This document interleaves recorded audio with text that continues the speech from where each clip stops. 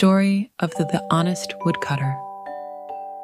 Once upon a time, there was a poor woodcutter who lived near a forest. Every day, he would go to the forest to chop wood and sell it in the market to earn a living.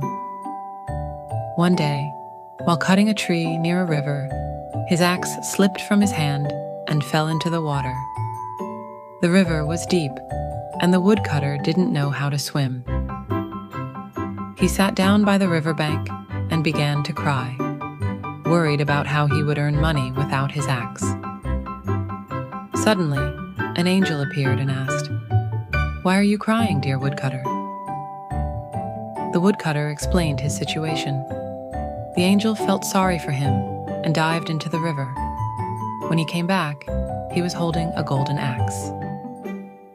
"Is this your axe?" the angel asked. The woodcutter looked at the golden axe and replied, "No, that's not mine." The angel dived into the water again and returned with a silver axe. "Is this your axe?" he asked. The woodcutter shook his head and said, "No, that's not mine either." The angel went into the water once more and came back with the woodcutter's old iron axe. "Is this your axe?" the angel asked. The woodcutter's face lit up with joy and he said, "Yes, that's my axe. Thank you." The angel was impressed by the woodcutter's honesty and said, "Because you have been honest, I will give you the golden and silver axes as a reward."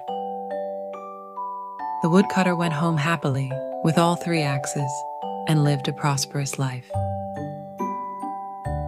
Moral of the story: honesty is always rewarded. Being truthful is the right thing to do, even when it's tempting to take